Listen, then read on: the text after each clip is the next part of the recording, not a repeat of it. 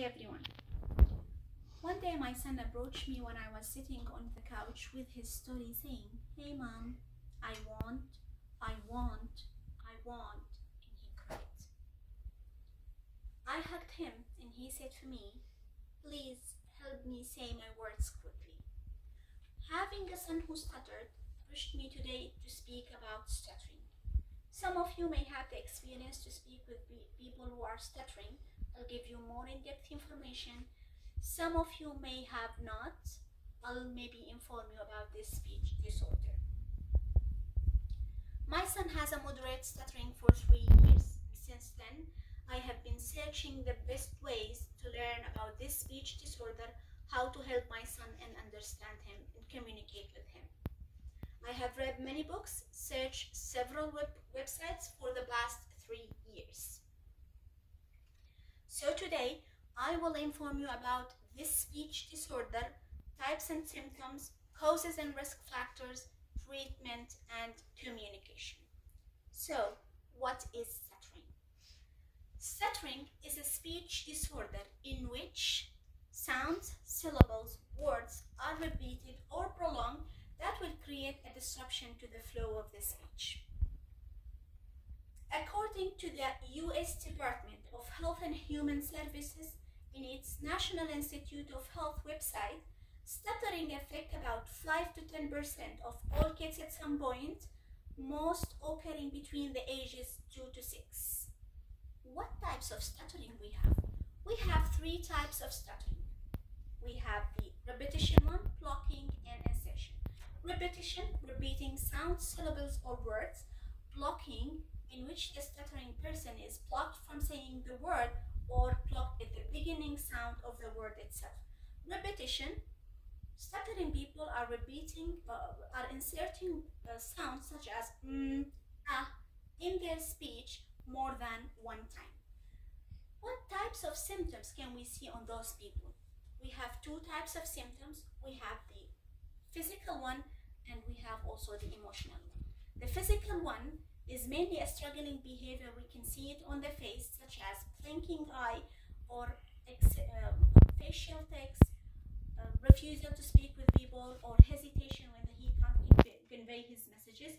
Emotional one, frustration when he can't convey his messages to the people they are communicating with him, as we can see in the image presented on the screen.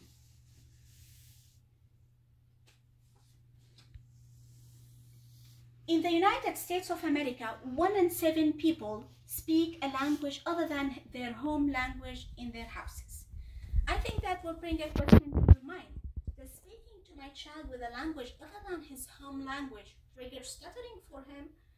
Well, the good news is that no evidence have been found up till now that suggests that speaking to a child with another language other than his home language creates stuttering. So we can let our kids learn another language.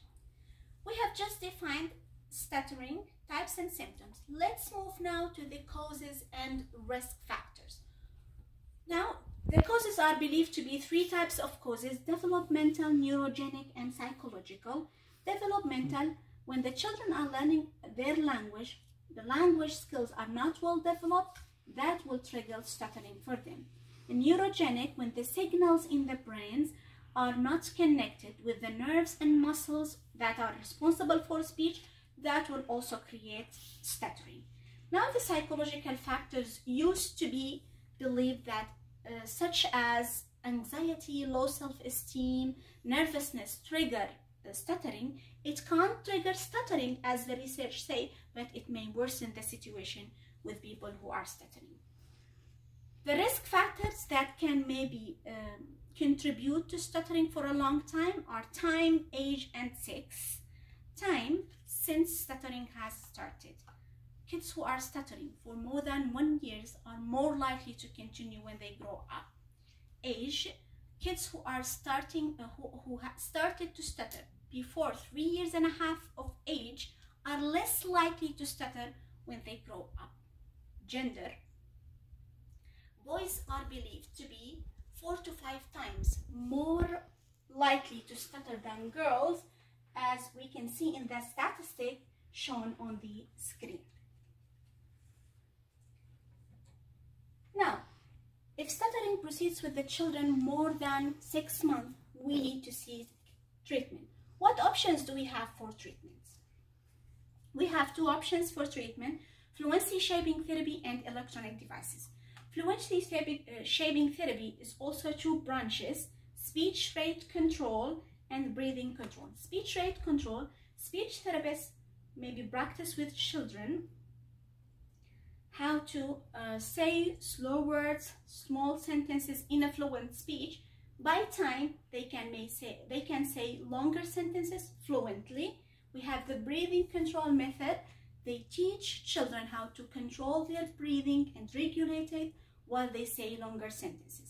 We have also the electronic devices, in which these devices are worn with children, something like hearing aid, but it can trigger background noise that believed to help stuttering. Now we all know that stuttering can't be cured, but what are the best ways to communicate with people who are stuttering? It's very important for all of us to know that stuttering people are interested in communicating with us as we normally communicate. So bear in mind 2 points. The focus should be on the message rather than on the utterance or the sounds. And it's very important for you to give him a sense of patience. Don't fill the gaps. Don't tell him how to relax.